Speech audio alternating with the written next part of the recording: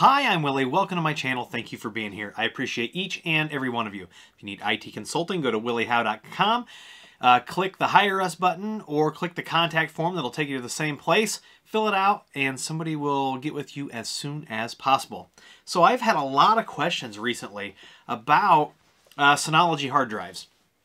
So, you know, I've got that new DS2422, and I recorded all the video for that and then had no audio. So I have to redo that. That is actually going to become my daily driver. So that video is coming. I had to pull the drives and do a few other things. I'm going to stick some Synology drives in there as well as some Western Digital drives so that we can talk about these hard drives. But one of the questions that I've been getting a lot is, are the Synology drives that I've been using, which are the 8 terabyte drives, I think they're the HAT 5300-8T, are they reliable?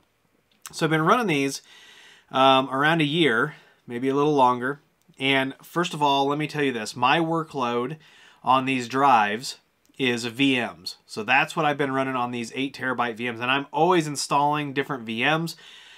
Probably once a week, I'm deleting a VM, recreating a VM. The only VM that has managed to survive is my Windows Server 2022 180-day trial. That's the only one that has been saved from deletion, just because I've been doing stuff with it. I don't want to have to reset it up, right? So here is a look at the storage manager on the DS1621XS Plus, and this is where I run all of my VMs. Now, right now, I'm only using about 25 gigs, and that is the active VM, which is the Windows Server VM. So, as far as reliability goes, I've not had any issues, but I don't have huge workloads on this, right?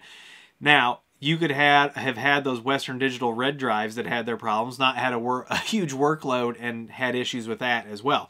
But, I mean, I am writing and erasing data all the time. I am going to put Blue Iris in a VM, see how it runs, so that'll give us a little bit of a better idea. Now, I'm running this in RAID 1, and like I said, I've not had any issues. The system is happy.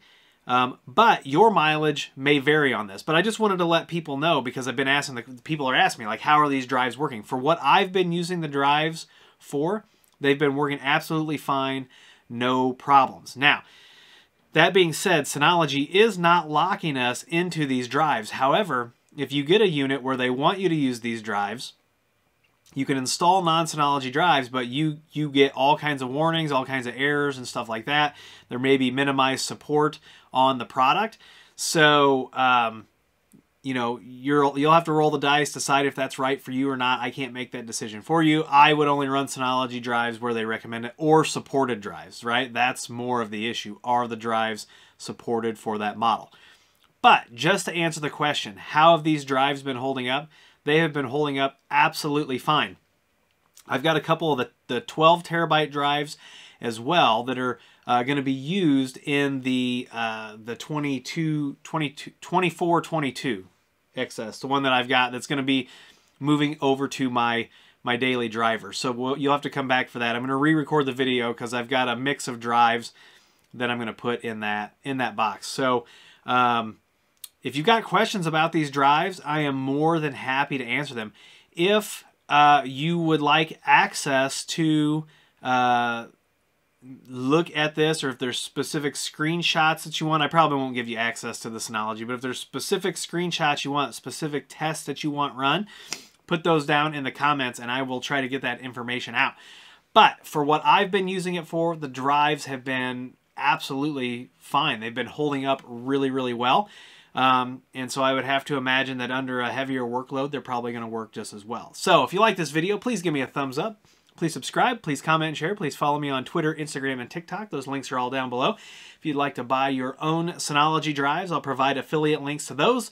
They don't change your price, but they do kick a couple bucks to the channel. If you need IT consulting, go to williehowe.com, fill out that contact form, or click the Hire Us button, and someone will be in touch with you as soon as possible. If you'd like to support the channel by becoming a patron on Patreon, that link is also down below. I want to thank you all for being here, and as always, I'll see you in the next video.